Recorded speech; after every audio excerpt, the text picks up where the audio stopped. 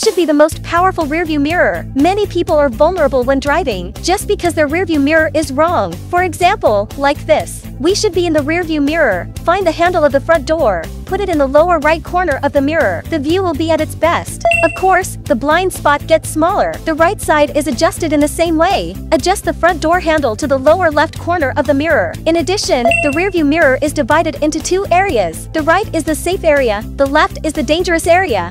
If the car behind you is in the right area, you can change lanes safely. But if you're in the left area, don't change lanes, it's easy to crash. Have you learned it? Follow Sister, and go to the homepage to learn more about cars.